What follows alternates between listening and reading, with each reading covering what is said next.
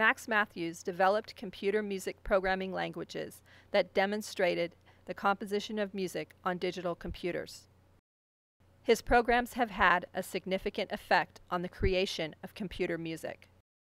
For this reason, he has been called the father of computer music and most recently, the great-grandfather of techno.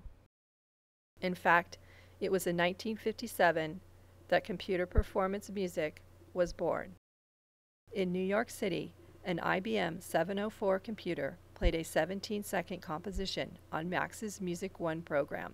The notes that were played were nothing to brag about, but the technical headway that was made was huge. The Music 1 program led to the creation of many computer music programming languages.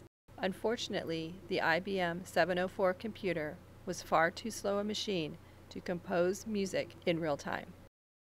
The ability to be able to compose music in real time became possible for a couple of reasons. First, John Crowning created the digital synthesizer. And second, the development of faster and less expensive digital computer chips made real-time composition possible. Since 1970, Max has concentrated on live performance and how a computer can help a performer. He developed the Music 5 software and Groove, the first computer system for live performance. In addition, he has created interactive musical instruments like the radial baton. This instrument is a computer-driven device that allows the user to conduct performances from MIDI files stored on the computer. The user is able to control the tempo, dynamics, and balance among all the instruments. Today, Max is a professor of music research at Stanford University. Max Mathews has already made some amazing contributions to electronic music technology, and he continues to be instrumental in guiding his students today. Miller Puckette is best known for his creation of Max MSP, a visual programming language used for music and multimedia development.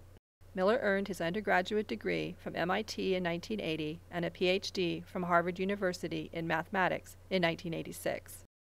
Through the years, composers, performers, software designers, researchers, and artists have used Max MSP for creating interactive software. Miller is also well known for creating an open source software called Pure Data that is very similar to Max MSP. He worked on the development of Pure Data starting in 1994 when he became a member of the faculty in the Department of Music at the University of California, San Diego.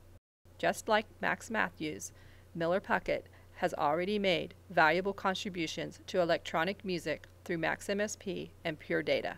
But he continues to mold the future of electronic music through his teaching at UC San Diego. And now, a few moments of Max Mathews playing Bicycle Built for Two.